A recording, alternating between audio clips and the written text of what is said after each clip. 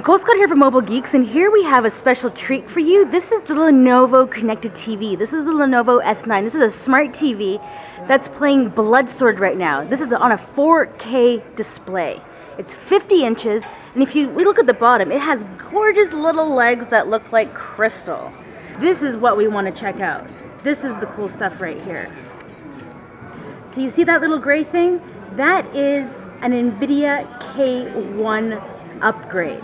So this is actually running an MTK processor for the TV. So all of the orange ports that are embedded into the TV are using the, the MTK. But right there, we have a 70-pin connector, and there's a micro SD card slot on there where you can put your games directly on it. So the K1 upgrade is about less than $150. So look at it here. The gameplay of Blood Sword is completely flawless. We're not seeing any artifacting whatsoever, and all in, because this is running a Android 4.3.2, probably being upgraded to Android KitKat maybe next month at launch or shortly after.